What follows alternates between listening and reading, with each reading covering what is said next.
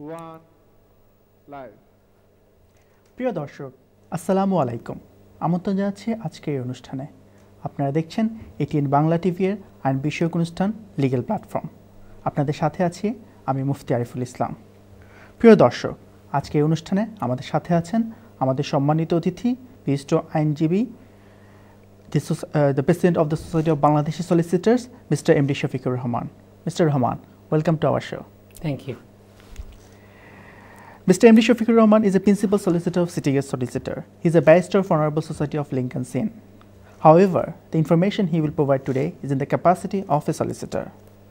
And City Gate Solicitor is based in East London, and it is one of the reputed law firm in our community. প্রিয় দর্শক, আমরা আজকে আপনাদের immigration বিষয়ক প্রশ্নের উত্তর দেওয়ার চেষ্টা করব। আপনাদের টিভি স্ক্রিনে আমাদের ফোন নাম্বার এবং ইমেল অ্যাড্রেস দেওয়া আছে। উক্ত টেলিফোন নাম্বারে আপনারা সরাসরি আমাদের সাথে স্টুডিওতে কথা বলতে পারবেন এবং আমাদের অতিথি আপনাদের উত্তর দেওয়ার চেষ্টা করবে। প্রিয় দর্শক, আমাদের ইমেল অ্যাড্রেসও টিভি স্ক্রিনে দেওয়া আছে। আমাদের ইমেল অ্যাড্রেস হলো legalplatform@atnbanglauk.tv। আমি আবার বলছি, legalplatform@atnbanglauk.tv। আপনারা উক্ত ইমেলে আপনাদের প্রশ্ন পাঠাতে পারেন, আমরা উত্তর দেওয়ার চেষ্টা করব। Dear viewers, in response to your calls, the answer will be informative, generative and suggestive only. Therefore, before you act on the information you receive, please do seek legal advice from independent lawyer. Call. This relates each and every call you make, each and every answer you receive through the whole program, from the very beginning to the end. Mr. Rahman, আমরা প্রতিবারের মতো legal update নিয়ে আলোচনা করি অনুষ্ঠানের শুরুতেই। তো এখন অ্যাকচুয়ালি আপনার কাছে কি নিউজ আছে? আপডেট নেই, তবে যেটা আমি দেখলাম একটা রিপোর্ট আসছে আজকে, পাবলিশ হয়েছে department for business innovation and skills. তাদের সেই রিপোর্টে 80টা কোম্পানির সাথে তারা রিসার্চ করেছেন। তাদের সেই রিসার্চ থেকে বলা হচ্ছে যে migrant workers bring improvements to the British business performance and productivity, এটা এই রিপোর্ট বলছে। এটা যে কারণে বিজনেস সেক্রেটারি বলেছেন, report will provide an important contribution to the debate around how foreign workers have a positive impact on UK businesses. এটা এই রিপোর্টটা পজিটিভ এই জন্য বলবো যে আমরা গত কয়েক বছর থেকে বিশেষ করে বিজনেস যারা করেন, যারা রেস্টুরেন্ট সেক্টর আছে, 10,000 রেস্টুরেন্ট আছে, টিয়ার 2 আমরা শুধুমাত্র ইন কান্ট্রি করতে পারতেছি এখন। কিন্তু আমাদের একসময় দেখেছি আমরা বাংলাদেশ থেকে ওয়ার্কার আনা গেছে সেই রেস্টুরেন্টে, শেফ হিসেবে আনা গেছে, সেগুলো এত রেস্ট্রিকশন ছিল না, 14,000 বেতনে আনা গেছে, কিন্তু পরে বলা হলো না 29,000 বেতন দিতে হবে। এইসব করা হয়েছে, করার কারণে তারা বলছেন যে না, লোকাল ওয়ার্কার দিয়ে চালানো যায় ইন্ডাস্ট্রি। আচ্ছা, ফরেনার দরকার নেই, ফরেনার ছাড়া চলবে ব্রিটিশ ইকোনমি। কিন্তু এই রিপোর্ট বলে দিচ্ছে না, ফরেনারদের একটা বিরাট প্রোডাক্টিভিটি আছে, তাদের একটা কন্ট্রিবিউশন আছে, এবং আমাদের স্কিলস ওয়ার্কার বাইরে থেকেও লাগবে, শুধুমাত্র ইউকে স্কিলস দিয়ে হবে না। এই রিপোর্টটা বিজনেস সেক্রেটারি নিজেও বলছেন যে এটা যে ডিবেট আছে, কেউ বলছেন না আমরা বাইরের লোকজন চাই না, আমরা আমাদের লোকাল ইয়ে দিয়ে চালাবো, ওয়ার্কার দিয়ে চালাবো। সেটা হয় না, কারণ ইকোনমি রিকভার করছে, এখন বিজনেসগুলো গ্রো করছে, মোর মানুষ দরকার এখানে। তো এই জন্য যে টোটাল আমরা একটা পজিটিভ চিন্তা আমরা দেখতে পাচ্ছি, যেমন যেটা তেরেসাও বলেছেন যে ওনারা কিছুটা চেঞ্জ আনবেন ভিজিটার ভিসাতে এপ্রিল থেকে। সেখানে বলা হচ্ছে যাদের বিজনেস দেয় কমপ্লেন করে, তাদের ভিসা পাইতে লেট হয় বা তারা আসতে পারে না, কুইকলি কাজ করতে পারে না। তো এই সব মিলিয়ে আমি বলবো যে ইকোনমি গ্রো করার সাথে সাথে সরকারের পলিসি মেকারদের সুর চেঞ্জ হচ্ছে। আগে যে একটা ধারণা ছিল তাদের জন্য আমরা শুধুমাত্র রেস্ট্রিকশনে দেবো, রেস্ট্রিক্ট করতেই থাকবো, সেটা বোধহয় আর থাকবে না। আলটিমেটলি আমি বলতাম বিভিন্ন অনুষ্ঠানে যে এই সব রেস্ট্রিকশন সব কিছুই হচ্ছে ভোটারদের খুশি করা এবং ইকোনমির কারণে, যেহেতু ইকোনমি রিকভার করছে। আমি আগেই বলেছি ইকোনমি রিকভার করলে এই দেশে হচ্ছে মেইন হচ্ছে সার্ভিস সেক্টর, এটা যদি চালাতে হয় মানুষ লাগবে, সুতরাং লোকাল দিয়ে তো একসময় হবে না। সুতরাং আবার সেই পলিসিগুলো রিল্যাক্স করতে হবে, বাইরের লোকজনকে চান্স দিতে হবে, আসতে দিতে হবে এবং বিজনেস চালাতে হবে, পয়সা বানাতে হবে, ইকোনমিকে এগিয়ে নিয়ে যেতে হবে।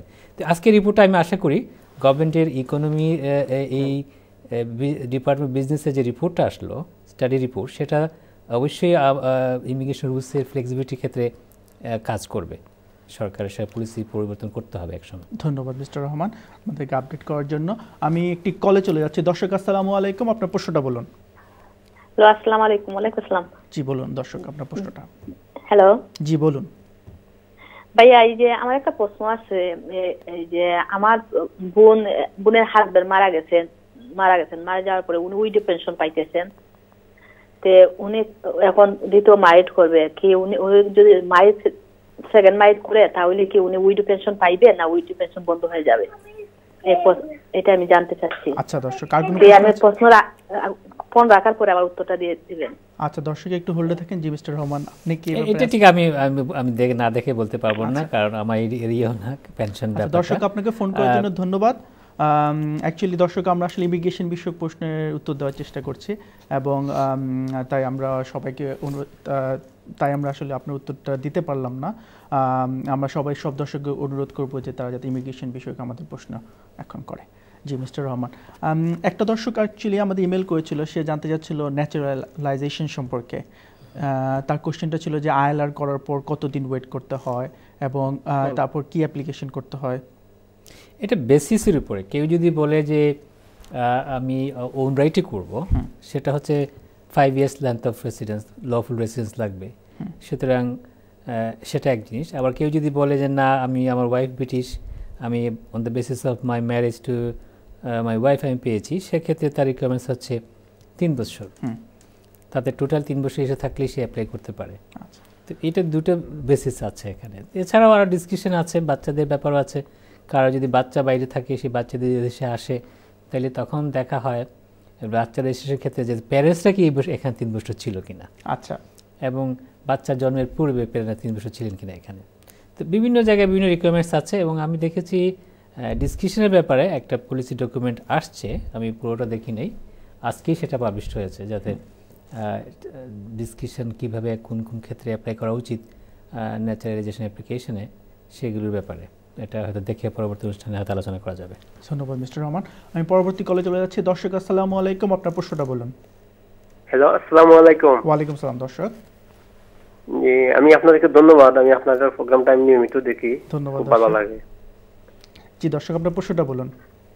জি আমি আসছি ওয়ার্ক পারমিটে আর কি 1 বছরের ভিসা লিয়া 2004, আমার এখন 11 বছর বিদেশে। জি, তো আমার ভিসা ওভার হয়ে গেছে ওই অগস্টে নাও। 2009 আমি একটা হিউম্যান রাইটে কেস করছিলাম, এটা রিফিউজ হয়ে গেছে। রিফিউজ হওয়ার পরে আমি 2011 আমি আমার মেয়ের আর কি ওদের সব ভিজিটে আইছেন, তাই আমি বিয়া করছি, বুঝছেন নি? যে বিয়া করার পরে আমার 2টা বাচ্চা ওদের হয়েছে, বড়টার বয়স হইল 3 বছর, বুঝছেন? আমার ওয়াইফও বাচ্চার নাও। আমি একটা অ্যাসাইলাম করছিলাম, এটা রিফিউজ হয়ে গেছে আর কি। রিফিউজ হওয়ার পরে আমার কিতা দিছে না, হিউম্যান রাইট আপিল দিছে না, না দেওয়ার পরে আমি জুডিশিয়াল রিভিউ করছি। আচ্ছা, জুডিশিয়াল রিভিউ আমার 4 মাস হয়ে গেছে, এখন আমার কুস্তা জানাইছে না। আমার প্রশ্ন রইল জুডিশিয়াল মানে কি, আমি পুরো বুঝলাম না কি, আর কি আমি কি আশা করতে পারিনি আপিলে যদি দেয় কি আমার আফার টাইম না হলো। আচ্ছা দর্শক, আর দ্বিতীয় কথা হইল যদি আমার আফার টাইম না দেয়, পরে শুনছিলাম আমাকে ওই দিন লিভারপুল ফাদার সাবমিট করা যায়, আমি করতে পারবো কিনা। আচ্ছা দর্শক, আর আরেকটা প্রশ্ন হইলো আমার ওই যে আমি হিউম্যান রাইট যদি আমারটা রিফিউজ হয়ে যায় বা আপিল আমার না করে, আমি human right private family right আমি করতে পারবো কিনা আর কি। আমার বড় বাচ্চা 3 বছর, মেয়ে আর কি। আচ্ছা, আর কোন মানে হিউম্যান রাইট কিন্তু খুব হার্ড করে গেছে, মানে ছোট করে গেছে, এটা করতে পারবো কিনা। ওকে দর্শক, আমরা আমার 11 বছর, আমার এককভাবে আমার 11 বছর। আচ্ছা, আমার ওয়াইফের 5 বছর। প্রশ্নটা বুঝতে পেরেছি দর্শক। জি মিস্টার রহমান, আপনি কি কিছু প্রশ্ন? না ঠিক আছে, উনি ওকে দর্শক, ধন্যবাদ আপনাকে ফোন করার জন্য। জুডিশিয়াল রিভিউ পেন্ডিং আছে একটা, উনি যেটা বলছেন, তো সেটা তো ওনাকে অ্যাডজাস্ট করতে হবে। যেহেতু আছে জুডিশিয়াল রিভিউ করেছেন, ওনার নিশ্চয়ই লয়ার আছেন এবং তারা মনে করেছেন যে একটা কিছু মেরিট আছে বলেই জুডিশিয়াল রিভিউ করেছেন। আমি বলবো যে আউটকামটা যেন ওয়েট করা উচিত ওনার, এখনই কিছু করা তো উচিত হবে না, অন্য কিছু, যেহেতু একটা প্রসিডিং পেন্ডিং আছে। কিন্তু উনি যেটা বলছেন যে 3 বছরের বাচ্চা, ওয়াইফ ভিজিটে এসেছিলেন এবং তিনিও বাচ্চা করেছেন, বাচ্চা 3 বছর হয়েছে, অন্য কোনো বেসিস কিন্তু দেখা যাচ্ছে না। 7 ইয়ার্স যদি হতো তাহলে আমি বলতাম বাচ্চা যদি 7 বছর হয়ে যায় হয়তো একটা বেসিস হবে ওনার থ্রু 76 AD-তে, কিন্তু সেই 4 বছর ওয়েট করতে হবে ওনাকে। ওনার 11 বছর, উনি আসছেন 2004-এ, সেই হিসেবে 11 বছর হয়েছে। সেটি কিন্তু রুলসে কাভার হচ্ছে না, এটা নিজেই হয়তো জানেন উনি, কড়াকড়ি হওয়া হয়েছে, যেটা বলা হচ্ছে যে কেউ যদি ইলিগাল থাকে তাকে 20 ইয়ার্স থাকতে হবে। তো সেটা উনি নিজে হয়তো জানেন, সেইখানে রুলসটা উনি মিট করবেন না। আর্টিকেল 8 একটা কনসিডারেশন সবসময় আসবে, তবে সেটা হবে ওনাকে যখন রিমুভের প্রশ্ন আসবে, ওনাকে যখন ফিরিয়ে দেওয়ার প্রশ্ন আসবে, তখন ওনার রাইটটা কী হয়েছে, ইন্টিগ্রিটি কী হয়েছে, ওনার টাইস কী হয়েছে, সেগুলো তো দেখা হবে। তো সেটা যত সময় না পর্যন্ত ওনাকে রিমুভার ডাইরেকশন দেওয়া না হয়েছে ততক্ষণ পর্যন্ত তো উনি সেটা রাইট অফ অ্যাপিলও পাবেন না। সেগুলো রেজ করলেও এখানে ওনাকে এনফোর্সমেন্টে যাবে না ওরা। আচ্ছা, এইসব কেসে যেটা দেখা যাচ্ছে, হোম অফিস একটা ইয়ে করেছে যে যেহেতু কোর্ট বলে দিয়েছে যে এনফোর্সমেন্ট অ্যাকশনে যেতে বাধ্য না হোম অফিস, যার কারণে হচ্ছে কি তারা রিমুভাল ডাইরেকশন দেয় না, দিলেই তাদের সমস্যা আছে, রাইট অফ অ্যাপিল দিতে হবে, কোর্টে যেতে হবে, ফাইট করতে হবে। ওকে, আমরা বসে থাকলাম, কিন্তু এটাও ঠিক না। সমাধানটা কিন্তু হচ্ছে না, সমাধান আসছে না, যে কারণে অনেকে জুডিশিয়ারি রিভিউতে যাচ্ছেন, রিফিউজ বা উইদাউট রাইট অফ অ্যাপিল। এখন কি করবে? জেআর ছাড়া পথ নাই, তো জেআরে যেতে হচ্ছে। আবার জেআরের ক্ষেত্রে ইদানিং যেটা আপার ট্রাইব্যুনাল ডিসিশন আসছে, মেরিটে সব কিছু দেখতে হবে, যাতে করে যে জেনতেন কেস নিয়ে যাওয়া যাবে না। সুতরাং আমরা দেখতে পাচ্ছি যে একটা ডিফিকাল্ট সিচুয়েশন যাচ্ছে এখন। আমরা ইমিগ্রেশন রুলস থেকেও সাপোর্ট পাচ্ছি না, কোর্ট কেস থেকে, কেস ল থেকেও সাপোর্ট পাওয়া যাচ্ছে না। স্ট্রাগলিংয়ে আমরা সবাই আছি। তো আমরা আশা করব হয়তো সময় সবসময় সমান যাবে না। জাজমেন্ট আজকে একটা আসছে, কালকে আরেকটা আসতে পারে।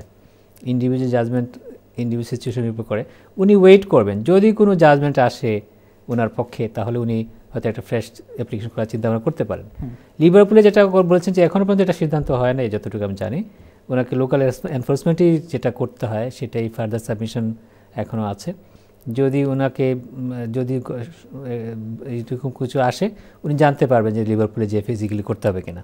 At the moment enforcement unity করা যাচ্ছে। ধন্যবাদ মিস্টার রহমান আপনার প্রশ্ন উত্তর দেওয়ার জন্য। আমি পরবর্তী কলে চলে যাচ্ছি। দর্শক, আপনার প্রশ্নটা বলুন। আসসালামু আলাইকুম। ওয়ালাইকুম সালাম। দর্শক, হ্যালো জি, আমার প্রশ্ন আছে 2-3টা। জি বলুন দর্শক। যে আমি এই দেশে স্পোর্টস বিষয়ে আইছি নতুন রুলে।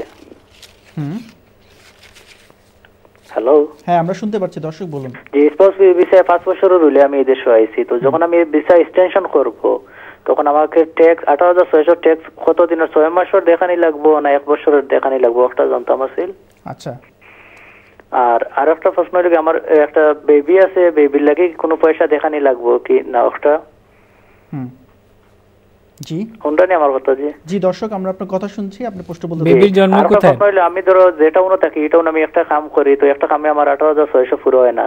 অনকে আমি যে টাউনে থাকি, ও টাউন থেকে 1 ঘন্টা দূরে অন্য টাউনে গিয়ে কি আমি কাজ করিয়া যদি 18,600 দেখাইতাম পারি, এটা কি হইব না? আচ্ছা দর্শক, ঠিক আছে। দর্শক, আমাদের অতিথির কাছে প্রশ্ন হলো, আপনার বেবির জন্ম কোথায়? হ্যালো জি দর্শক, আমাদের অতিথি আপনাকে প্রশ্ন করছে, আপনি প্রশ্নটি শুনুন। আপনার বেবির জন্ম কোন হয়েছে? কোন জন্ম হয়েছে তার বেবির? কোন দেশ? হ্যালো হ্যালো, জি বলেন। জি, আপনার বেবি, আপনার যে বাচ্চার কথা বলছেন, উনি কোন দেশে জন্ম হয়েছে? এদেশে জন্ম হয়েছে। আচ্ছা ঠিক আছে। ওকে, তাহলে এদেশে জন্ম হলে আপনার ওয়াইফ কি ব্রিটিশ? জি ব্রিটিশ, আমার ওয়াইফ ব্রিটিশ। ওকে, তা আপনার বাচ্চা ব্রিটিশ, সেই জন্য আপনাকে ওই 18,600 লাগবে। আপনি ফোন রাখেন, ঠিক আছে? ওকে দর্শক, ঠিক আছে, আপনি ফোন করার জন্য আমাদের অতিথি আপনার প্রশ্ন উত্তর দেওয়ার চেষ্টা করবে। জি মিস্টার রহমান। হ্যাঁ, যেটা রুলসে বলা আছে যে সেম রিকোয়ারমেন্টস মিট করতে হবে এক্সটেনশন অ্যাপ্লিকেশনেও। রিকোয়ারমেন্টস কি? মানে সেই 18,600 আবার বেতন থাকতে হবে এবং এই ইনকাম থ্রেশহোল্ডটা মিট করতে হবে ওনাকে যখন উনি আবার এক্সটেনশন যেন করবেন। তো সুবিধা ছিল ওনার ওয়াইফকে উনি হয়তো কাজ করাতে পারতেন, কারণ আচ্ছা এই ক্ষেত্রে কি দুইজনের একসাথে 18,600 লাগবে? অ্যাপ্লিকেশন হলে দুজনের ইনকাম কাউন্ট হবে। আচ্ছা, দুজন মিলে যদি 18,600 হয়, তাহলে ওয়াইফ হাজবেন্ডের বেতন মিলে 18,600 হলে উনি রিকোয়ারমেন্টসটা মিট করবেন। এবং উনি যেটা বলেছেন বেবির জন্য ফি ওনার থ্রেশহোল্ডটা বাড়বে কিনা, যেহেতু বেবি মা ব্রিটিশ, বেবি দেশে জন্ম হয়েছে, বেবি তো ব্রিটিশ, তার জন্য ব্রিটিশ পাসপোর্ট উনি নেবেন। সুতরাং বেবির জন্য ওনাকে আরও 4,200 নাকি 22,400 লাগতো ওনাকে। আচ্ছা, সেটা লাগবে না, কারণ যেহেতু ওনার বেবিটা ব্রিটিশ হয়ে গেছে, যে কারণে উনি বেবির জন্য পাসপোর্ট নেবেন, উনি নিজের জন্য করবেন, কিন্তু 18,600 ওনার ইনকাম থাকতে হবে। 2 টাউনের ব্যাপার আসছে, এটা হচ্ছে রিয়েলিটির ব্যাপার। উনি যদি ম্যানেজ করতে পারেন দুটো কাজ 1 ঘন্টা ড্রাইভ করে, তার সমস্যার কিছু নাই। ম্যানেজ করতে হবে দুটো কাজ করে, 2 জায়গায় অনেক হয়তো একটা নাও হতে পারে, আর একটা যদি পান 1 ঘন্টা ড্রাইভ করেন, তাহলে সেটা উনি ওনার সেটা সেই ট্রাভেল টাইম সব কিছু মিলে যদি ম্যানেজ করতে পারেন দুটো জব, তাতে তো সমস্যার কিছু নেই। এটা প্র্যাকটিক্যাল হতে হবে, ম্যানেজ করতে হবে, বাস্তব হতে হবে। আচ্ছা, তাহলে সমস্যার কিছু নেই। দুটা জব দুটা শহরে হতে পারে। কারণ একটা যদি কেউ বলে যে আমি ম্যানচেস্টারে একটা কাজ করি আর একটা লন্ডনে কাজ করি, হ্যাঁ, দুটো কাজই আমি একদিনে করি, কিভাবে ম্যানেজ করে? এমন হতে পারে ম্যানচেস্টারে একদিন করে, এখানে 4 দিন করে। কি জিনিসটা তো ম্যাটেরিয়ালাইজ করতে হবে, কিভাবে তুমি করো সেটা, এবং সেটা বাস্তবে হতেও হবে, এটা কাগজে হলে তো হবে না। সুতরাং সেটাই উনি দেখবেন। ওনারা যদি মনে করেন 2 শহরে কাজ করা 1 ঘন্টা ড্রাইভ তো কিছু না আজকাল। আজকে লন্ডনে আমি ইস্ট লন্ডন থেকে এই যে ওলগেট ইস্টে আমি আসি অফিসে, সেখানেও 1 ঘন্টা লাগে, তাই না? ট্রাফিক থাকলে 1 ঘন্টা লাগে। সুতরাং 1 ঘন্টা ড্রাইভ ব্যাপার না। ব্যাপারটা হচ্ছে যে ওনার জেনুইন এমপ্লয়মেন্ট থাকতে হবে। সেটা যদি থাকে উনি ম্যানেজ করতে পারেন, এটা সমস্যা না, উনি অ্যাপ্লাই করতে পারবেন। অথবা তার তো অপরচুনিটি আছে যে তার ওয়াইফ যেহেতু ব্রিটিশ, সে কাজ করলেও, হ্যাঁ, ওয়াইফও কাজ করলে পারে, ওয়াইফও কাজ করে, দুইজনে মিলেও কভার করতে পারবে। সেটাই। ধন্যবাদ মিস্টার রহমান, এবং ধন্যবাদ দর্শককে প্রশ্ন করার জন্য। জি মিস্টার রহমান, আমরা একটা বিষয় নিয়ে আলোচনা করছিলাম ন্যাচারালাইজেশন নিয়ে। তো ওই সময়ে মানে অনেক সময় আমাদের দর্শকরা প্রশ্ন করে যে তার কোনো সময় যদি প্রিভিয়াস কনভিকশন থাকে বা আপনার যদি কোনো ড্রাইভিং লাইসেন্সের কোনো পয়েন্ট থাকে, তো এগুলো কি ডিক্লেয়ার করতে হবে কি হবে না, অথবা সিসিজে থাকলে কি করতে হবে? ডিসক্লোজ সব কিছুই করতে হবে। আচ্ছা, কারণ এখানে যদি কেউ সিসিজে থাকে, ড্রাইভিং অফেন্স থাকে, সেগুলো বলতে হবে। এখানে তাদের একটা রুলস আছে, তারা সেটা একটা চার্ট আছে কোন কোন ক্ষেত্রে ইগনোর করা হবে। তো সেটা ডিসক্লোজ করাই ভালো, ডিসক্লোজ না করে তো উপায় নেই, করতেই হবে। আচ্ছা, ঠিক আছে, ধন্যবাদ মিস্টার রহমান। আমি পরবর্তী কলে চলে যাচ্ছি। দর্শক, আপনার প্রশ্নটা বলুন। হ্যালো, জি দর্শক, আপনি স্টুডিওতে কথা বলছেন, আপনার প্রশ্নটা বলুন। আসসালামু আলাইকুম ভাই সাহেব। ওয়ালাইকুম আসসালাম ভাই সাহেব। জি ভাই সাহেব, আমার একটা প্রশ্ন আছে। আমার একজন ভাই আনছিলাম ভিজিটে। হ্যালো, হ্যাঁ আমরা শুনছি দর্শক, আপনি প্রশ্ন বলতে থাকুন। জি জি, 14 বছর বয়স, তারে ভিজিটে আনছিলাম। আনার পরে এখানে হিউম্যান কেস মারছিলাম। হিউম্যান কেস মারার পরে তারে, হ্যালো, হ্যাঁ আমরা শুনতে পাচ্ছি দর্শক, আপনি বলতে থাকুন। হিউম্যান কেস মারার পরে তারে 2016 পর্যন্ত, তার বয়স 18 পর্যন্ত তারে দিছে আর কি স্টে পারমিশন এখানে। আচ্ছা, যে এবং কি তার যে কার্ডটা দিয়েছে, কার্ডের মধ্যে লিখে দিয়েছে যে নো পাবলিক ফান্ড। আচ্ছা, প্লাস 18 বছর ও আর 4 সপ্তাহ আগে কইছে যে তারা এটা অ্যাপ্লাই করার লাগে, তারা ফাদার অ্যাপ্লিকেশন করলে তারা এগুলি কেতা করব। বাট আমি ওটা জানতাম চাই আমাকে যে 18 বছর পুরা ওইয়া হারলে বা 18 বছর আর আগে তারা অ্যাপ্লিকেশন করবো, এটার ফিউচার তারা কিতা হইতে পারে বা দিবনি তারে নেক্সট না দিত না। হে বর্তমানে কলেজও আছে, কলেজও যার লেখাপড়া করে। কবে আসেন দেশে? আইছেন কবে? তাই জি দর্শক, উনি আপনার ওই ভাতিজা কবে আসছে এই দেশে? 2012 এ আসছিল। 2012 এ? জি। আচ্ছা জি মিস্টার রহমান, আপনি আর কোনো প্রশ্ন? ঠিক আছে, ওনাকে 2012 এ আসার পরে 2014 এ তার যে সময় আমরা করছিলাম, আপিলও গেছিলাম। আপিলও যাওয়ার পরে তারে 2018 কেটা 16 পর্যন্ত তারে দিছে আর কি যে লেখাপড়া করতে পারবো, বাট খামরও রাইট দিছে। আচ্ছা দর্শক, আমরা আপনার প্রশ্ন বুঝতে পেরেছি। আপনার প্রশ্ন করার জন্য ধন্যবাদ। আমাদের অতিথি আপনার উত্তর দেওয়ার চেষ্টা করবে। জি মিস্টার রহমান, খুব সংক্ষেপে উত্তরটা দিতে হবে, কারণ আমাদের একটা ব্রেকে যেতে হবে। এটা ওনাদের ব্যাপার হচ্ছে, অ্যাসাইলামটা ফেল করেছে, ডেফিনেটলি অ্যাসাইলাম করেছেন বা যাই করেছেন ওটা ফেল করেছে, যার কারণে পরে দেখা গেছে যে যেটা হয়, যখন একটা বাচ্চাকে ফেরত পাঠানোর রিসিপশন অ্যারেঞ্জমেন্ট না থাকে, তাদের মেক শিওর করতে হয় যে তাকে দেশে পাঠালে পরে সেখানে প্রপার অ্যারেঞ্জমেন্ট আছে, রিসিপশন অ্যারেঞ্জমেন্ট আছে। সেটা হুমুস করতে পারে না, যদি ডিটেক্ট করতে পারে না প্যারেন্টসকে, তাহলে তো পারতে পারে না। যেহেতু তাকে পাঠানো যাবে না, সেই কারণে 18 পর্যন্ত তাকে দিতে বাধ্য থাকে তারা। আচ্ছা, সেটাই হয়েছে, 18 পর্যন্ত দিয়েছে। কিন্তু এখন যেটা হবে যে এক্সটেনশন প্রিন্ট করবেন এবং অন্যান্য বেসিসে আসবে। একটা বাচ্চা তো সে এখান থেকে গেছে 2012 থেকে 5 বছর, তার তো একটা প্রাইভেট লাইফ ক্রিয়েট হয়েছে। কারণ আর্লি যে যারা আসে তারা তো সোসাইটিতে খুব ইন্টিগ্রেটেড হয়ে যায়, স্কুল বলেন কলেজ বলেন যেখানে যাচ্ছে সে ইন্টিগ্রেটেড হয়ে গেছে। এইরকম একটা সিচুয়েশনে তার জন্য ডিফিকাল্ট হবে বাংলাদেশে যে আবার রিসেটেল করা। এরা হয়তো রিফিউজ করে দিবে যে তোমার 18 হয়ে গেছে, ইউ ক্যান রিসেটেল ইন বাংলাদেশ নাও, কিন্তু রিফিউজ করলে ওনার আপিলে যে ফাইট করতে হবে। হলে হতেও পারে, 18 হলে অনেক সময় রিফিউজও করে দেয়, কিন্তু এগুলো আর্টিকেল 8-এ এগুলো ভালো কেস, আমরা মনে করি যে এটা স্ট্রং আর্গুমেন্ট আছে রাইট টু প্রাইভেট লাইফে। জি ধন্যবাদ মিস্টার রহমান আপনার প্রশ্ন উত্তর দেওয়ার জন্য। প্রিয় দর্শক, আমাদের এখন একটি বিজ্ঞাপন বিরতিতে যেতে হবে। আশা করি আপনারা আমাদের সাথেই থাকবেন।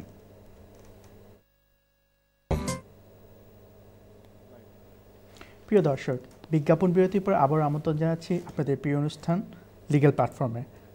আমাদের সাথে আছেন আমাদের সম্মানিত অতিথি mister MD Shafiqur Rahman. Mister Rahman, একটি ইমেল এসেছে আমাদের কাছে, সে দর্শক জানতে চাচ্ছে যে সে ভিজিটর ভিসাতে ছিল, ঠিক আছে, তারপর সে বাংলাদেশে যে তার ভিসা সুইচ করে স্টুডেন্ট ভিসাতে এসেছে। তো এখন তার কোশ্চেন হলো, এই ভিজিটর ভিসার যে 6 মাস সে ছিল এখানে, তার এই সময়টা কি কাউন্ট হবে কিনা? কিসে কাউন্ট হবে কিনা? 10 ইয়ার্সের জন্য। না না, সে তো চলে গেল, তো সে ধরে গিয়ে নতুন ভিসা নিয়ে চলে যে সে উইদিন 2 মান্থসের ভিতর রিটার্ন করেছে। না, সে আমি মনে করি না ভিজিটার ভিসাটা আমি পুরোপুরি করতে পারবো না, এটা দেখার ব্যাপার আছে। কারণ লিভ টু রিমেইন ভিজিটার যখন আসে তখন তো তাদের রেস্ট্রিকশন থাকে, তাকে ফিরে যেতেই হবে, ইন্টেনশন থাকতে রিটার্ন করার। সেক্ষেত্রে এটা লিভ টু রিমেইন সেই 10 ইয়ার্স রুটে একটু ডিফিকাল্ট হবে আমার কাছে মনে হচ্ছে, তবু আরও দেখতে হবে ভালোভাবে। আচ্ছা আচ্ছা, ঠিক আছে মিস্টার রহমান। আমরা একটু টিয়ার 2 বিষয়ে একটু আলোচনা করি। টিয়ার 2 বিষয়ে আলোচনা করবার জন্য যে এমপ্লয়ারের ক্ষেত্রে এমপ্লয়াররা যে কীভাবে টিয়ার 2 লাইসেন্সটা পেতে পারে বা তাদের জন্য কী প্রসিডিউরটা ফলো করা উচিত টিয়ার 2 ক্ষেত্রে, টিয়ার 2 লাইসেন্স পাওয়ার জন্য। টিয়ার 2তে লাইসেন্স পেতে গেলে যেটা হয়, এমপ্লয়ারকে বিজনেসে থাকতে হবে। মেইন রিকোয়ারমেন্টটা হলো যে বিজনেস চালু আছে কিনা, এবং সেই বিজনেস যেটা হচ্ছে সেটা বিজনেসের অ্যাকাউন্টসটা মেইনলি আমরা মনে করি যে একটা ম্যান্ডেটরি ডকুমেন্টস। বাট অ্যাকাউন্টস তো সবার থাকে না, অনেকে আছে নতুন বিজনেস, একবার শুরু করে না হলে পরে অ্যাকাউন্টসটা অনেকেই প্রিপেয়ার থাকে না, কারণ এটা তো স্বাভাবিক ব্যাপার। বিজনেস 1 বছর হলে পরে লস অ্যান্ড প্রফিট অ্যাকাউন্ট হয়, অডিটেড অ্যাকাউন্ট বলেন, আনঅডিটেড বলেন, সেটা 1 বছর পরে হয়। তো অনেকে আমাদের কাছে আসেন যে বিজনেস নতুন করেছি, বিজনেস অ্যাকাউন্ট ডিউ হয় নাই। সেক্ষেত্রে আমরা যেটা করি, ব্যাংকের একটা চিঠি লাগে। ব্যাংক বলবে যে আমাদের ক্লায়েন্ট আছে, আমাদের সাথে ডিলিং আছে, আমরা তাকে চিনি, সেই ম্যানেজারের চিঠি লাগবে, ব্যাংক স্টেটমেন্ট হলে পরে এটা কাভার হয় নিউ বিজনেসের জন্য। তাছাড়া এমপ্লয়ার্স লাইবিলিটি ইন্স্যুরেন্স একটা ম্যান্ডেটরি ডকুমেন্ট, সেটা লাগে। বিএড রেজিস্ট্রেশন থাকলে B Ed registration document, rushed certificate দিতে হয়। এবং পেওয়াই যেটা হয়, সেটা আজকালকে তো একটা বিজনেস শুরুতেই সেটা করতে হয়। আচ্ছা, আপনার এমপ্লয়ি থাকলেই আপনাকে কিন্তু পেওয়াই রেজিস্টার করতে হবে। সেই রেজিস্ট্রেশনে হলে পরে তাদের কাছ থেকে কনফার্মেশন আছে, যেটা আসে সেটা দিতে হয়, এবং সেটা একটা ম্যান্ডেটরি দিলে পরে হয়। অনেকে যদি বলেন যে সেলফ এমপ্লয়েড বা বিজনেস পার্টনারশিপ বিজনেস আছে, তাহলে তাদের যে SA-302 যেটা ওনারা সাবমিট করেন, যে ফর্মটা আসে অ্যাসেসমেন্ট করে ওরা পাঠায়, সেটাও একটা ডকুমেন্ট ইউজ করা যায়। অনেকগুলো অল্টারনেটিভ আছে, এবং আমরা মনে করি যে একটা বিজনেস যখন চালু থাকে, সেই বিজনেসের পক্ষে ওই রিকোয়ারমেন্টসটা মিট করা খুব কঠিন ব্যাপার না। আচ্ছা, যেটা কারণ অনেক দর্শক, অনেক এমপ্লয়াররা আছে এই জিনিসটা তো অনেক ভয় পায়, তাদের আসলে জিনিসটা সম্পর্কে সমস্যা আছে। সমস্যা যেটা আছে সেটা হলো যে ডিউটি অফ দি স্পন্সর। এখন স্পন্সরের অনেক ডিউটি আছে, সেটা হচ্ছে তাকে রেকর্ড মেনটেন করতে হবে, তাকে মাইগ্রেন্টকে ট্র্যাক করতে হবে, যে কার কাজের পারমিশন আছে না আসছে, এগুলো দেখতে হবে, এবং মনিটরিং সিস্টেম যেগুলো আছে সেগুলো পালন করতে হয়। এক্ষেত্রে আমরা দেখতে পাচ্ছি যে অনেকেই হয়তো এখানে ফেল করেন কমপ্লায়েন্সে। লাইসেন্স আছে ঠিকই, কিন্তু পরবর্তী দেখলে ওরা ভিজিটে আসলে পরে, কমপ্লায়েন্স ভিজিটে যখন আসে তখন দেখে যে রেকর্ড ঠিক নেই, সবার পাসপোর্টের কপি নেই, পে স্লিপের কপি নেই, P60 কপি নেই। ওকে, এগুলো নাই কেন? তুমি তো এমপ্লয়ি, তোমার কাছে থাকবে এগুলো। তো সে যেন ওইগুলো যেন সবার থাকে, যাদের লাইসেন্স আছে তারা যেন রেকর্ডগুলো মেনটেন করেন, এবং তাদের যে ডিউটি আছে যে স্পন্সর লাইসেন্স, সেগুলো যেন ওনারা পালন করেন। এবং পেপার যদি থাকে, ওনার যদি কমপ্লায়েন্স যদি ইন প্লেস থাকে, তাহলে ওরা কমপ্লায়েন্স ভিজিটে আসলে সমস্যা নেই, এসে পাইলে সব ঠিক আছে, তাহলে সমস্যা নেই। ম্যাক্সিমাম যেটা হয়, ওরা যদি না পায় তাহলে তারা একটা নোটিশ দিয়ে সময় দেয় 28 দিন, তুমি এক্সপ্লেইন করো যে কেন ছিল না। আবার ওইখানে বলে দেওয়া হয় যে নতুন কোনো এভিডেন্স দিতে পারবো না, যা দেখে আসছিলাম ওইগুলো তুমি তোমার ডিফেন্স নাও যে কেন হলো। তো আমি দেখেছি যে এরকম হয় যখন, তখন আর আলটিমেটলি ওইরা সাসপেনশনে দেয়, কখনো অ্যাকশন প্ল্যান আসে যে তুমি এগুলো ঠিক করো 6 মাসের ভিতরে, আবার কখন রিভিউও করে দেয় যে আমরা তোমার লাইসেন্স তুমি পারো নাই ম্যানেজ করতে। তো সেজন্য এমপ্লয়ারদের একটু কেয়ারফুল থাকা উচিত। তবে আমি মনে করি যে একটু আগে শুরুতে যেটা বললাম, যে ওরা যতই কড়াকড়ি করুক, এগুলো একটু ফ্লেক্সিবিলিটি আনতেই হবে, কারণ মানুষের দরকার এখন করছে, রেস্টুরেন্টেও তো মানুষের দরকার আছে। সুতরাং এগুলো এত কঠিন জিনিস করে তো হবে না।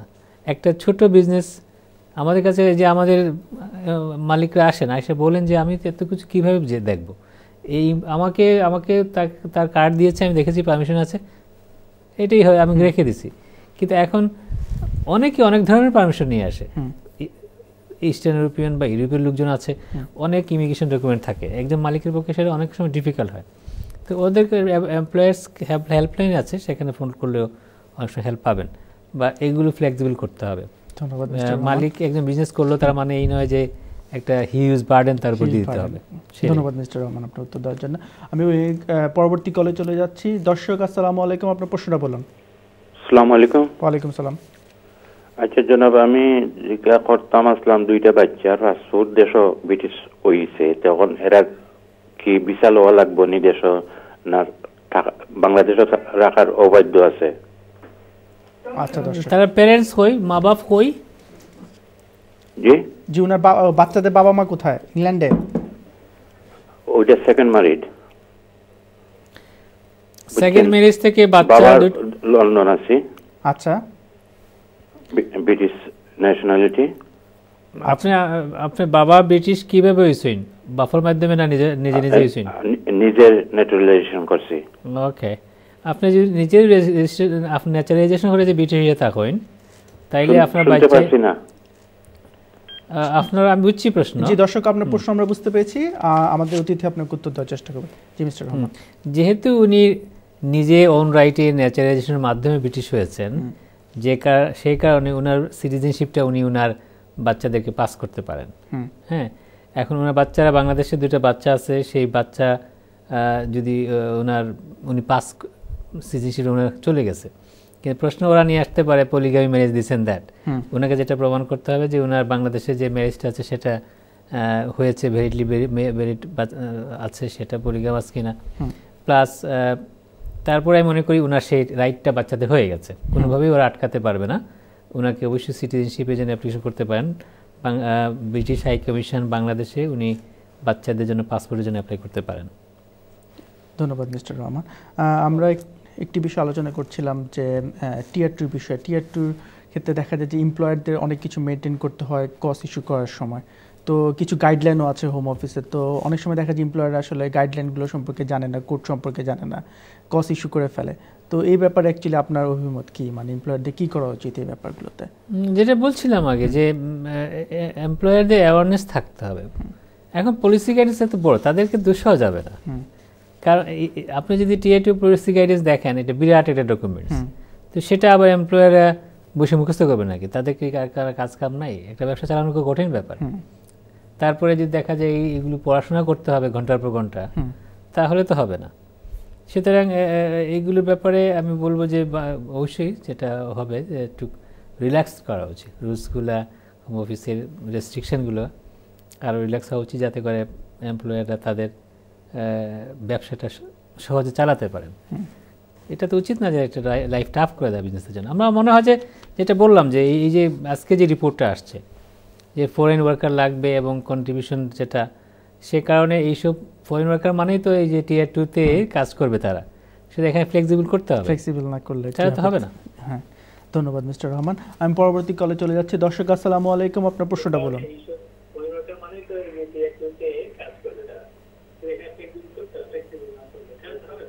হ্যালো দর্শক। হ্যালো, জি দর্শক, আপনার প্রশ্নটা বলুন। জি হ্যালো, আসসালামু আলাইকুম। ওয়ালাইকুম সালাম। জি, like who I'm talking to?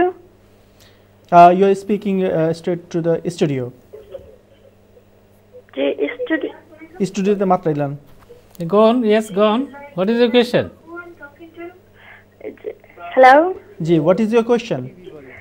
My question is that I applied for my husband for 6 months ago. Hello? Yes, we can hear you. Go on. Hello, আসসালামু আলাইকুম। জি, আমি আমার হাজবেন্ডের দা অ্যাপ্লাই করছি 6 months ago. ডিফিউজ করে দিলাইছে তারা। কইছে নানি ওজন 2012 ওজন এক্সাম দিছেন, ফেক এক্সাম দিছেন নানি, ওটার দা রিফিউজ করে দিলাইছে। আচ্ছা। And then তারা কইছে কথা কিনানি আপিল গাইতে ফাইলে করলে কিনানি তারা দিত না 100%। বাংলাদেশে গেলেও দিত না, অন্য দেশে গেলে কিনানি ম্যারিজ করতাম ইউরোপ কান্ট্রি। জি দর্শক, তো আপনার প্রশ্নটা কি? জি, প্রশ্নটা কিনানি তাই বাংলাদেশে যাইতেই বা না ও দেশে তাকে অ্যাপ্লাই করতে পারবা, কিলা অ্যাপ্লাইটা করা যায়? আচ্ছা, you said you already applied and it is refused. Yeah, application refused হয়ে গেছে। Hello. Are you listening me? Are you on the line now? Sound down করতে হবে, ওনাদের কথা শোনা যাচ্ছে। জি দর্শক, আপনার প্রশ্ন করার জন্য ধন্যবাদ।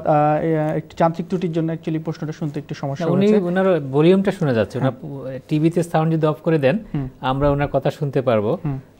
যেটা উনি বলছেন যে ওনার হাজবেন্ডের যেন 2X ছিল, রিফিউজ হয়ে গেছে, তো রাইট অফ অ্যাপিল তো ছিল, আপনি অ্যাপিলে গেছিলেন, appeal have you done the appeal? প্রশ্ন মনে হয় কলটা চলে গেছে। এটা তো ইনকান্ট্রি রাইট অফ অ্যাপিল থাকবে। যখনই কোনো সেট ও বা FLRM অ্যাপ্লিকেশন বা FLAP করা হচ্ছে, আর্টিকেল 8 রাইট সেখানে চলে আসছে, সুতরাং যেখানে হিউম্যান রাইটসের ব্যাপার আছে সেখানে রাইট অফ অ্যাপিল আছে। এইসব অ্যাপ্লিকেশন আমরা দেখতে পাচ্ছি 2X এর প্রশ্ন নিয়ে আসা হচ্ছে, রিফিউজ করে দেওয়া হচ্ছে অ্যাপ্লিকেশন, এবং রাইট অফ অ্যাপিল দিয়ে দেওয়া হচ্ছে যে আপিল করো। তো উনি তো আপিলও নিশ্চয়ই যাবেন, উনি কেন বলতেছেন যে বাংলাদেশে করবেন কিনা? আমি এইসব ক্ষেত্রে বলবো বাংলাদেশে গেলে তো আর মহাবিপদ। এখানে না হয় X1 ইউজ করা যাচ্ছে, এবং সেখানে রিমুভালটা প্রপোর্শনেটকে সেটাও চেঞ্জ করা যাবে, যে উনি যেহেতু ব্রিটিশ, নিশ্চয়ই উনি যিনি ফোন করেছেন সেটেল বা ব্রিটিশ দেশে থাকবেন, তাকে তো বলা যাবে না যে তুমি দেশে যেয়ে চলে যাও, তুমি অন্য কান্ট্রিতে যে তোমার হাজবেন্ড নিয়ে বসবাস করো। এটা ইট ইজ ভেরি আনরিজনেবল। এটাকে যেহেতু উনি এই দেশে সেটেল বা থাকেন, ব্রিটিশ আছেন, কাজ করেন, ওনার সাথে ফ্যামিলিও আছে এখানে, আদার্স ফ্যামিলি মেম্বার্স, সুতরাং ওনাকে কোনোভাবেই বলা যাবে না তুমি বাংলাদেশে চলে যাও, because you marry someone who is from other country. সুতরাং উনি ইন কান্ট্রি অ্যাপ্লিকেশন যেটা করেছেন সেটা অ্যাপিল করবেন, অ্যাপিলে ফাইট করবেন, কোর্ট আফটার কোর্ট যাবেন। এবং আমি মনে করি যেহেতু এখানে রাইট টু ফ্যামিলি লাইফের ব্যাপার আছে, it is not so easy to remove her husband two Bangladesh or another country. So she needs to fight for her husband, and court after court she has right to fight for her husband, because this is the right to private life. There is no law which can say, okay, go back to another country, we don't want to keep you here. A British citizen has always right of abode. গভর্নমেন্টের কোনো পাওয়ারই নেই একজন British সিটিজেনকে বলা যে তোমাকে আমরা বের করে দিব, পারবে? আছে কোনো আইন? সুতরাং ওনাকে তো পারবে না, যেহেতু শুধু হাজব্যান্ডকেও পারবে না। একটা বিয়ে ভেঙে দেওয়ার কোনো রাইট নেই যে তোমার হাজব্যান্ডকে আমরা বের করে দিব, সংসার করতে দিব না। সুতরাং এখানে এইসব হচ্ছে বটম লাইন, কিন্তু ওনাকে এগিয়ে যেতে হবে, ফাইট করতে হবে, কোর্টের আপনার কোর্ট যাইতে হবে, এগুলো আর্গুমেন্ট করতে হবে। ধন্যবাদ মিস্টার রহমান। আমি পরবর্তী কলে চলে যাচ্ছি। দর্শক আসসালামু আলাইকুম, আপনার প্রশ্নটা বলুন। জি আসসালামু আলাইকুম। ওয়ালাইকুম সালাম। আমার প্রশ্নটা হলো যে আমার ওয়াইফ লাস্ট ইয়ারে জুন 2014-তে ব্রিটিশ সিটিজেন হয়েছে। তো তারপরে ব্রিটিশ সিটিজেন হওয়ার পর, ওই ব্রিটিশ পাসপোর্ট হওয়ার পর বাংলাদেশে একটু লং হলিডেতে গেছে। তো এখন আমার প্রশ্নটা হলো, এখানে কি বাংলাদেশে বেড়াইতে গেলে এরকম কোনো নিয়ম আছে যে 6 মাসের বেশি থাকতে পারবে না, এরকম কিছু? মানে আমাদের প্ল্যান হলো যে 1 বছরের মধ্যে ফিরে আসবে আর কি, যে এই গত নভেম্বরে গেছে, নভেম্বর 2015-এ ফিরে আসবে। তো এর মধ্যে এটা কি কোনো অসুবিধা হবে বা কিছু করতে হবে আমাদের? জি দর্শক, আপনার প্রশ্নটা বুঝলাম। আপনার আর কোনো প্রশ্ন আছে? না, এই একটাই প্রশ্ন। ওকে দর্শক, ফোন করার জন্য ধন্যবাদ। আমাদের অতিথি আপনাকে উত্তর দেওয়ার চেষ্টা করবে। ওনার ওয়াইফ ব্রিটিশ হয়েছে? হ্যাঁ, ওয়াইফ ব্রিটিশ, ওয়াইফ বাংলাদেশে গিয়েছে। এখন কোনো রেস্ট্রিকশন আছে কিনা? থাকার কোনো রেস্ট্রিকশন নাই, উনি যতদিন ইচ্ছা থাকবেন। ব্রিটিশ যারা, তাদের রাইট অফ অ্যাবোর্ড আছে, যখন তখন ইচ্ছা তারা দেশে চলে আসতে পারবেন। 10 বছর পরে আসলেও সমস্যা নেই, 5 বছর পরে আসলেও সমস্যা নেই। আচ্ছা, ওনাদের ফিরে আসাতে কোনো সমস্যা নেই। যদি ILR থাকতো, উনি যদি ব্রিটিশ না হতেন, তাহলে সেখানে ল্যাপস হয়ে যায়। কেউ যদি 2 বছরের উপরে থাকে, কত বছর? 2 বছরের উপরে থাকে দেশের বাইরে, তাহলে সেই লিভটা থাকে না। তখন আবার তখন রিটার্নিং রেসিডেন্ট হিসেবে আসতে হয়, আবার রুলস স্যাটিসফাই করতে হয় যে কেন উনি আসবেন, কেন 2 বছর ভিতরে আসলেন না, সমস্যা কী ছিল, দিস এন্ড দ্যাট।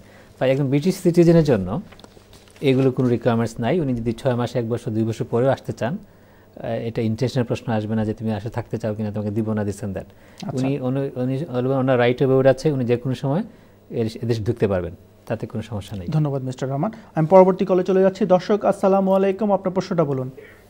হ্যালো, আসসালামু আলাইকুম। ওয়ালাইকুম সালাম। আমার ভাই অ্যাপ্লাই করছে দেশ থেকে, বাবা নাইটা। ভাই অ্যাপ্লাই করছে দেশ থেকে? জি, অ্যাপ্লাই দেশ থেকে নাইটা। ওয়াইফ বাংলাদেশ নি? আমিও দেশ আছেন, দেশ থেকে অ্যাপ্লাই করা নাইটা বউ। ওকে, you R in this country, আপনি এই দেশে আছেন আর ওয়াইফ বাংলাদেশ থেকে আনতা? জি জি, কিতা জানতা চাইরা? জি বুঝছেন আপনি বাহুকা প্রশ্ন কিতা জানতা চাইরা কিতা? জি দর্শক, আপনার প্রশ্নটা কি, একটু প্রশ্নটা একটু বলেন। প্রশ্ন লেগে তাইন 6 মাস ব্যাংক স্টেটমেন্ট লাগবে, আর ব্যাংক স্টেটমেন্ট এপ্রিল থেকে এপ্রিল না। ওকে, ওয়েল 6 মাসের ব্যাংক স্টেটমেন্ট। আপনার জব আছে নি? 18,600 বেতন আছে নি আপনার? জি আছে খাম। ওকে 6 মান্থ হয়ে গেছে নি খামর? জি খামর 6 মাস হয়ে গেছে নি? যে খাগজ 6 মাস হয়ে যাব। খামর 6 মাস হয়ে গেলে আপনি অ্যাপ্লাই করতে পারবা। ও মেইন প্রবলেম যেটা আছে 8600 বেতন থাকে না অনেক। ওকে দর্শক, আমরা আপনার প্রশ্নটা বুঝতে পেরেছি, আমাদের অতিথি আপনাকে উত্তর দেওয়ার চেষ্টা করব। জি মিস্টার 18600 যদি উপরে বেতন থাকে তাইলে তো আপনি 6 মাস যেহেতু উইজার বা উইজিব আপনি অ্যাপ্লাই করতে পারবা। আপনার 6 মাসের পে স্লিপ লাগবে, 6 মাসের ব্যাংক স্টেটমেন্ট লাগবে, আপনার যে P65 যে টাইম আর প্রিলো ফাইলিং এটাও দিবা, এমপ্লয়ার সিটি লাগবে যে আপনি পার্মানেন্ট কিনা temporary position this and that. সুতরাং ফাইন্যান্স রিকোয়ারমেন্টস আপনি মিট করতে পারবা, যেন মেইন প্রবলেম আমরা মনে করি। আর আদার যেটা আছে আপনার আপনার বিআই এস্টাবলিশ করতে হয় বা marriage certificate, photos this and that, plus আপনার কিলা আপনার ওয়াইফের লগে যোগাযোগ আছে ম্যারেজ স্টিল যে সাবসিস্ট করেন, এর লাগে আপনার যেটা দিতে হইবা সিটি পত্র দেননি, পয়সা পাঠাইনি দিস এন্ড দ্যাট। সুতরাং আপনার সলিসিটার গেলে ডিটেল লিস্ট পাইবা। মেইন যেটা আমরা মনে করি 6 মাস হয়ে গেলে আপনার 8600 বেতনের আপনি অবশ্যই অ্যাপ্লাই করে দিতে পারবা। Thank you. ধন্যবাদ মিস্টার রহমান উত্তর দেওয়ার জন্য। আমি পরবর্তী কলে চলে যাচ্ছি। দর্শক আসসালামু আলাইকুম, আপনার প্রশ্নটা বলুন। হ্যালো, আসসালামু আলাইকুম। ওয়ালাইকুম সালাম। দর্শক, হ্যাঁ, আমি এই দেশে 7 বছর ধরে আছি। আমি স্টুডেন্ট ভিসায় ছিলাম। জি দর্শক। তারপর আমি 2011 আমি বিয়ে করি ব্রিটিশ সিটিজেনকে। ওকে। তারপর আমি লাস্ট 4 মাস হলো আমি আইএলআর এ আছি। তো এখন আমার ওই ফ্যামিলির সাথে কিছু সমস্যা হয়ে গেছে, এখন এটা ডিভোর্সের পর্যায়ে চলে গেছে আর কি। আচ্ছা। তো আমরা মিনিমাইজের জন্য চেষ্টা করছিলাম। তো আমার প্রশ্ন হচ্ছে যে আমি কখন ন্যাচারালাইজেশন অ্যাপ্লাই করতে পারবো? কখন আপনি ন্যাচারালাইজেশন অ্যাপ্লাই করতে পারবো? আচ্ছা, 2007 এ আসছেন আপনি অ্যাজ এ স্টুডেন্ট, আপনি কন্টিনিউয়াস। জি, আমাদের অতিথি আপনাকে প্রশ্ন করছে, আপনি একটু প্রশ্নটা শুনুন। আপনার কন্টিনিউয়াস লিভ টু রিমেইন ছিল, আপনি কখনো দেশের বাইরে 450 দিন উপরে থাকেন নাই 2007 এ আসার পর? আচ্ছা, ঠিক আছে, আপনি লফুলি ছিলেন তাইলে। 2007 থেকে স্টুডেন্ট ছিলেন, এবং কোনো ব্রিচে ছিলেন না। সেকেন্ডলি দেশে যে 450 দিন উপরে থাকেন নাই, সে কারণে আপনি আবার অন রাইটই করতে পারেন। আপনার যেহেতু আইলার আছে এবং আপনি সেটেলমেন্ট হলে পরে 1 বছর ওয়েট করতে হয়, যেহেতু আপনি যে ওয়াইফ আপনার সাথে না থাকেন, ওয়াইফ যদি সাপোর্ট না করেন তাহলে 1 বছর রেস্ট্রিকশন থাকে। তাইলে ওনাকে যেটা করতে হবে যে উনি 2011-তে বোধহয় উনি সেটেল বিয়ে করেছেন, কিন্তু আইএলআর কবে পেয়েছেন সেটা কি বললেন? ক্লিয়ার হয়নি আমাদের কাছে। আইএলআর পাওয়ার পরে উনি যদি ওন রাইটে করেন তাহলে 1 বছর ওয়েট করতে হবে। আচ্ছা, কারণ ওয়াইফ যেহেতু অ্যাপ্লিকেশনে সাপোর্ট করছেন না, 1 বছর ওয়েট করবেন আইএলআর পর থেকে। কিন্তু ওনার তো আমি দেখতে পাচ্ছি যে সে যদি 7 ইয়ার্স ছিলেন অলরেডি, সুতরাং ওনার যে লফুল রিকোয়ারমেন্টস যেটা 5 ইয়ার্স সেটা তো উনি মিট করেন, উনি ওন রাইটে করতে পারেন। বাট তাকে এখন 1 বছর ওয়েট করতে হবে। কিন্তু ওইটা আইএলআর থেকে 1 বছর যদি হয়ে যায় তাহলে এখনই করবেন। আচ্ছা, না 1 বছর ওয়েট করবেন। সেটাই। ধন্যবাদ মিস্টার রহমান আপনার প্রশ্নের উত্তর দেওয়ার জন্য, এবং ধন্যবাদ দর্শককেও তা আমাদের প্রশ্ন করার জন্য। দর্শক, আমাদের ইমেল অ্যাড্রেস আছে, আপনার ইমেল অ্যাড্রেসও আমাদের সাথে যোগাযোগ করতে পারবেন। এবং দর্শক, একটি কথা সবসময় বলতে হয় আমাদেরকে, আপনার যে প্রশ্নগুলো করেন তার উত্তরে আমরা চেষ্টা করি ইনফরমেশন দেওয়ার জন্য, আপনাদের আইডিয়া দেওয়ার জন্য। বাট আমাদের অ্যান্সারগুলো আসলে কনক্লুসিভ দেওয়া হয় না, কারণ হলো কি এত স্বল্প সময়ে কনক্লুসিভ অ্যান্সার দেওয়া সম্ভব হয় না। তাই আমরা সবসময় দর্শকদের অনুরোধ করি, আমরা আপনাকে নলেজ দেওয়ার চেষ্টা করি, এবং আপনারা চেষ্টা করবেন আপনার ইন্ডিপেন্ডেন্ট লয়ারের সাথে যোগাযোগ করে কথাবার্তা করে আপনার ডিসিশন নেবেন। আমি পরবর্তী কলে চলে যাচ্ছি। দর্শক আসসালামু আলাইকুম, আপনার প্রশ্নটা বলুন। জি আসসালামু আলাইকুম, আমি লুটন থেকে শাহরিয়ার বলতেছি। জি ভাই, আমার প্রশ্নটা হলো আমি এফএলআর এফপি তে অ্যাপ্লাই করেছিলাম, ওরা আমাকে 30 মাসের ভিসা দিয়েছে। সো 10 ইয়ার্স পার্টনার রুট আর কি এইটা দিয়েছে ওরা। এখন আমার এই দেশে টায়ার 4 এর 6 বছর অলরেডি হয়ে গেছে। এই টায়ার 4 এ আগে ছিলাম আর কি, এই 6 বছর অলরেডি হয়ে গেছে। এই 6 বছর কি কাউন্ট হবে না এখন থেকে শুরু হবে আর কি? নতুন করে শুরু হয়েছে, এই 30 মাসের ভিসা পাইছি, আবার 30 মাস, আবার 30 মাসে এরকম এক্সটেনশন করতে হবে নাকি, এটা জানতে চাচ্ছি। আর কোনো কোশ্চেন আছে দর্শক আপনার? জি, আর কোনো কোশ্চেন আছে? আরেকটা হলো, আমি যে সময় এক্সটেনশন করব ঠিক এফএলআর এফপি তেই করব না অন্য কিছু? আচ্ছা দর্শক, ধন্যবাদ। জি মিস্টার, আপনার কোনো প্রশ্ন আছে দর্শকের কাছে? না, ঠিক আছে, ওকে, ধন্যবাদ দর্শক আপনার প্রশ্ন করার জন্য। আমাদের অতিথি আপনাকে উত্তর দেওয়ার চেষ্টা করবে। জি মিস্টার রহমান, উনি যে 30 মাসে পেয়েছেন এবং উনি বলছেন যে 6 বছর ওনার হয়ে গেছে, ওনার 10 বছর ওয়েট করতে হবে কিনা, না হতে হবে না, কারণ লফুল রেসিডেন্স 10 ইয়ার্স থাকতে হবে। ওনার স্টুডেন্ট হিসেবে যে ছিলেন সেটাও লফুল রেসিডেন্স, উনি স্পাউস হিসেবে পেয়েছেন সেটাও lawful residence.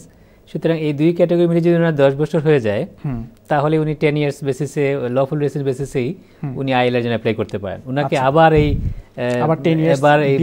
Basis of marriage আবার 10 ইয়ার্স ওনাকে ওয়েট করতে হবে না। আচ্ছা, তো সেটা উনি করবেন যখন ওনার টোটাল লেন্থ 10 ইয়ার্স হয়ে যাবে, তখন তিনি করতে পারবেন, কোনো সমস্যা নেই। আর এখানে তো তার কোনো ন্যাচারালাইজেশন ওই সময় করতে পারবে, তার তো আর অন্য কোনো এক্সটেনশন করতে আইএলআর না পেলে ন্যাচারালাইজেশন প্রশ্ন আসবে না। রাইট, ধন্যবাদ মিস্টার রহমান, আপনি উত্তর দেওয়ার জন্য। আমি পরবর্তী কলে চলে যাচ্ছি।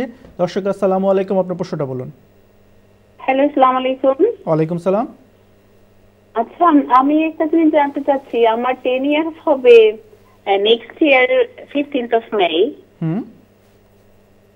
জি দর্শক বলুন। হ্যালো হ্যালো দর্শক, আপনি কি শুনতে পাচ্ছেন? সম্ভবত আমরা লাইনটা হারিয়ে ফেলেছি। 10 ইয়ার্সের দর্শক একটা কোশ্চেন করতে যাচ্ছিল অ্যাকচুয়ালি, যদিও ক্লিয়ার হয়নি আমাদেরকে। একটাই রুট আছে যেটা সবার জন্য একটা, এই রুল 10 ইয়ার্স লফুল রেসিডেন্স অনেকেই অ্যাডভান্স এই রুলে পাচ্ছেন এবং রাইট হয়ে যাচ্ছে। ইমিগ্রেশন রুলস একটা রুলস আছে যেটা আমরা মনে করি মাইগ্রেন্টের জন্য এখনো হেল্পফুল, যাদের কোনোভাবে 10 ইয়ার্স হয়ে গেছে তারা পেয়ে যাচ্ছেন, তাদের সব কিছুই ঠিক হয়ে যাচ্ছে।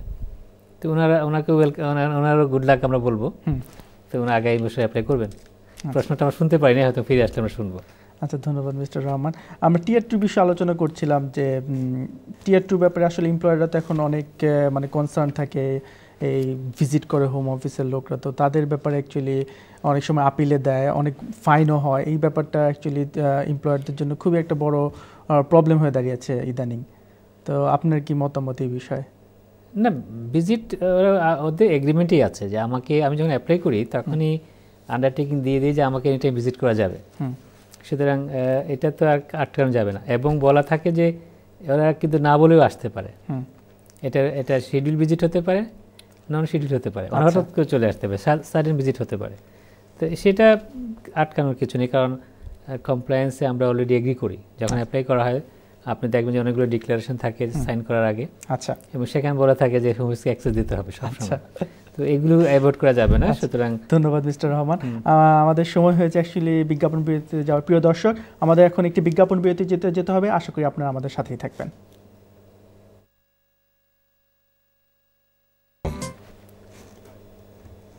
প্রিয় দর্শক, বিজ্ঞাপন বিরতির পর আবার আমন্ত্রণ জানাচ্ছি আপনাদের প্রিয় অনুষ্ঠান লিগ্যাল প্ল্যাটফর্মে। আমাদের সাথে আছেন আমাদের সম্মানিত অতিথি mister MD Shafiqur Rahman. Mister Rahman, আমরা তখন টিয়ার 2 নিয়ে অনেক আলোচনা করলাম, এখন একটু টিয়ার 4 নিয়ে একটু আলোচনা করি, টিয়ার 4 স্টুডেন্টদের নিয়ে। টিয়ার 4 স্টুডেন্টদের অ্যাকচুয়ালি কাস্ট লেটার মেনটেন করতে অনেক সমস্যা হচ্ছে, এবং তারা অনেক সময় দেখা যাচ্ছে যে অনেক থার্ড পার্টি আন্ডারে পড়ে যায় এবং অনেক সমস্যা স্ট্রাগল করে। তো অ্যাকচুয়ালি টিয়ার 4 স্টুডেন্টের অ্যাকচুয়ালি ভবিষ্যৎটা এখানে কী, মানে তারা আর কী রুটে যেতে পারে, তাদের কাছে কী অপশন আছে? তাদের তো এখন যেটা প্রায় সবাই যেটা প্রবলেম ফেস করেন সেটা হলো তাদের স্পন্সরটা হঠাৎ করে রিভোক হয়ে যায়, এবং অ্যাপ্লাই করেছেন কেউ, সেই 1 বছর থেকে পড়ে আছে, কোনো জানাচ্ছে না, বাই দ্য টাইম কলেজ চলে গেছে, সাসপেন্ড হয়েছে, রিভোক হয়ে গেছে। আমরা এগুলো পাচ্ছি সবসময়। এখানে আমাদের খুব দুঃখজনক ব্যাপার যে আজকেই দেখেছি আমি একটা রিপোর্ট কোথায় আসছে যা বলেছে যে টিয়ার 4 স্টুডেন্টকে ওই নেট মাইগ্রেশন থেকে সরিয়ে আসতে হবে, বাইরে নিয়ে আসতে হবে। এদেরকে এখানে রাখার কোনো মানে নেই যে বলা হচ্ছে 200,000 হয়ে গেছে, স্ট্যাটিস্টিক্সের বাইরে রাখা উচিত। কারণ এখানে কলেজগুলো সাফার করতেছে, ইনস্টিটিউশন যেগুলো আছে ফিটি বেড়ে যাওয়ার কারণে এই যে ফিরে যেতে হবে, এটা তো একটা বিরাট ব্যাপার। এটা ছিল না একসময়, যদিও বলা হতো যে ইন্টেনশন টু রিটার্ন থাকতে হবে, কিন্তু এটাকে ইগনোর করা হতো যে আসলে পিএইচডাব্লিউতে যাবে, তারপরে ওয়ার্ক নিবে, তারপরে থাকবে। এটা মেইন বেসিস ছিল যে যেহেতু ওয়ার্ক পারমিট একটা ছেলেকে আমরা এদেশে পড়ালাম, শিক্ষা দিলাম, দীক্ষা দিলাম, তার যখন স্কিল্ড হলো সেটাকে তো দেশে ধরে রাখা উচিত, ইউজ করা উচিত। সেই কারণেই পিএইচডাব্লিউ আসছিল, সেই কারণেই ওয়ার্ক পারমিটের কথা বলা হয়েছিল। এই সরকার যেটা বলেছি এত কড়াকড়ি একটাই বিষয় ছিল পলিটিক্যাল রিজন, যা আমরা পলিসি করেছি ভোট পাওয়া, কিন্তু সেটাও থাকবে না যেহেতু এখন টোটাল মার্কেটটা এফেক্ট হয়ে গেছে। সুতরাং আমি মনে করি স্টুডেন্টদের ক্ষেত্রেও একটা পরিবর্তন আসতে হবে। ধন্যবাদ মিস্টার রহমান। আমি কলে চলে যাচ্ছি। দর্শক আসসালামু আলাইকুম, আপনার প্রশ্নটা বলুন। হ্যালো, আসসালামু আলাইকুম। ওয়ালাইকুম সালাম। জি, আমি জানতে চাইছিলাম যে আমি এদেশে আসছি 10 ইয়ার্স হয়ে গেছে। কত ইয়ার্স? আমি 10 ইয়ার্স। 10 ইয়ার্স, ওকে। জি 10 বছর হয়েছে। আমি মানে আমার হাজবেন্ড ভিজিট ভিসা আসছিলাম। ওকে। তো ওটা এক্সপায়ার হয়ে গেছে। তারপরে এখানে আমাদের একটা বেবিও আছে। তো ওর বয়স 8.5 বছর এখন। ওকে। ওর যখন 7 বছর হয়েছিল তখন আমরা অ্যাপ্লাই করছিলাম। অ্যাপ্লাই করার পরে ওটা রিজেক্ট হয়েছে, ওরা রিফিউজ করছে। তো আমরা যে উকিলের কাছে গেছিলাম ও আমাদেরকে 1 বছর পরে জানাইছে যেটা রিজেক্ট হয়েছে। ওকে। তো এখন আমরা কি করব এই পর্যায়ে? তো আপনার কি ওই সময় আপিল টু রাইট ছিল বা কিছু এরকম ছিল লেখা? জি না, কোনো আপিল রাইট দেয়নি ওরা। আচ্ছা ঠিক আছে। জি মিস্টার রহমান, আপনি কোন উকিল, আমাদের উকিল বলতেছে ও আবার ও সাদা আর কি, বাঙালি ছিল না। তো ও বলতেছে যে এটা তো ওরা রাইট ডিসিশন নেয় নাই, তো আমরা এটার উপরেই পাবো। এখন আমরা কি করব? এখন কি নতুন করে অ্যাপ্লাই করা লাগবে না এটা ওর সাথে থাকলেই হবে? কোনটা আমাকে একটু প্লিজ জানাবেন। দর্শক একটুখানি হোল্ড করুন। আর আমাদের 1 বছর কেন জানালো না? বাহিরে বা কোথাও ওদের হাতে ধরা পড়ে কোনো প্রবলেম হবে কিনা? 1 বছর জানালো না কেন? 1 বছর আপনাকে আপনার লয়ার 1 বছর জানায়নি কেন? কোনো স্পেসিফিক রিজন দিয়েছে? ওরে আমি কোশ্চেন করছিলাম যে আমাকে কেন জানালে না আসার সাথে সাথে। ও বলতেছে না এটা ওই সময় আসে নাই, ও অফিস চেঞ্জ করেছিল। ও মিথ্যা কথা বলতেছে আমার সাথে, আমি বুঝতেছি। কিন্তু ও বলতেছে আমি সাথে ওই সময় পাই না, আমি পাওয়ার সাথে সাথে তোমাকে জানাইছি। আমি বললাম যে না, এটা তো ডেট দেওয়াই আছে, তোমার 2013 অক্টোবরে জানাইছে, আর তুমি আমাকে জানাতেছো সেপ্টেম্বরের 2014।